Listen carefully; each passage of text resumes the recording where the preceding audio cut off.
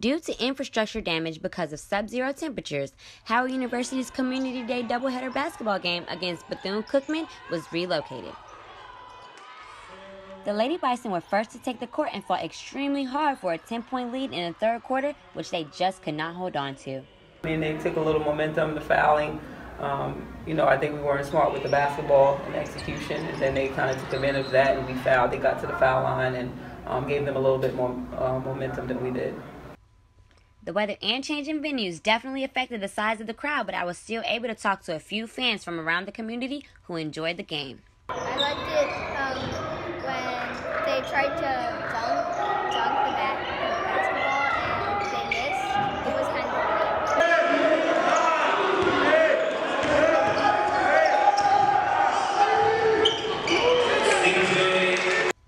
The men's game was very similar to the women's, whereas they were leading by 8 points with only 2 minutes left to play.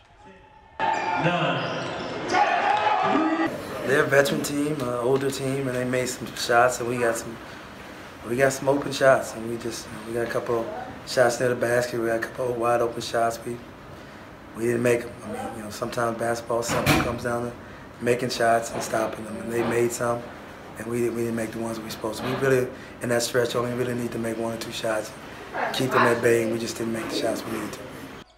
Despite outstanding performances by R.J. Cole with 32 points and C.J. Williams with 30, the Bison lost it at the very end.